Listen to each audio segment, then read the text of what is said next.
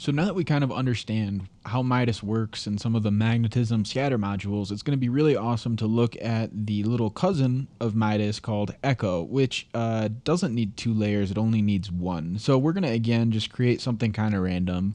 That hopefully just kind of shows the basics of how the tool can work. So what we'll do is create a little square on the screen. We'll pick some properties, and once again, this can be any kind of property, but I don't want to get too complicated for right now, so we're going to work with just position and rotation and maybe scale.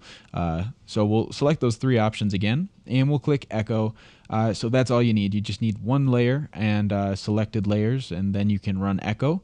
And we're going to be able to set up basically an echo count. So an echo count is like a perfect duplicate of whatever layer you have selected. It could be a video file, a picture, an image, whatever, controllers.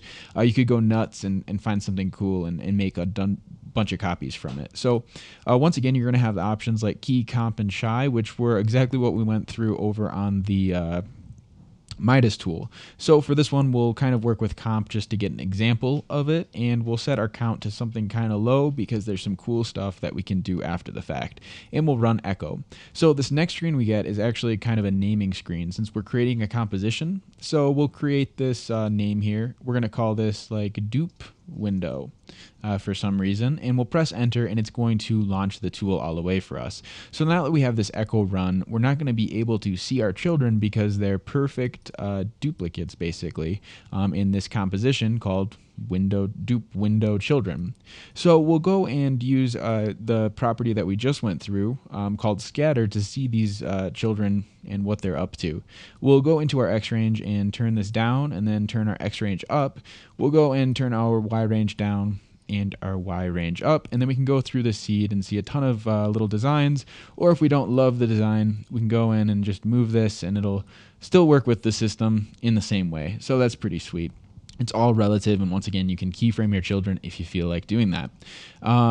So there we go. We have this little scatter ecosystem. What's nice is even though I only created 4 copies, I could just duplicate the copies, and they're going to instantly be pushed into the Midas system and get some of these values here. So I can scatter it, and they're not like stupid duplicates, they're smart duplicates.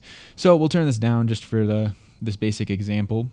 And we don't have any keyframes right now, even though we've created some content. So with Echo, it's really nice to be able to use your scatters in some cool ways. We'll go to the scale scatter, enable this, and set some X ranges up. We'll do -90 to 90, -90 to 90. So if your properties are the same on your ranges, you're basically saying you want proportional changes. So you can go through your seed and see that our children are being randomly scaled in a relative way. So that's really nice too, to get a kind of random system. So to take this random system even farther, we'll go into the scatter for our rotation and just give some cool values to our children. And there we go. This is a very nice little design for us.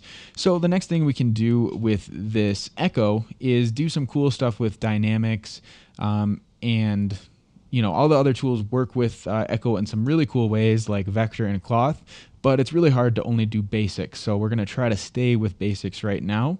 So we'll just turn on our dynamics for position and rotation, and you're going to see that all of a sudden we have this pretty awesome little particle flock that we just built in basically no time and no keyframes. So you could keyframe this on top of the dynamics. You could keyframe your dynamics up or down. You could keyframe your delay. You could change your delay, or you could change your drag. Echo is a super flexible system that has a ton of really cool uses that we'll be getting into down the road. So in this next one, we'll take a look at another tool.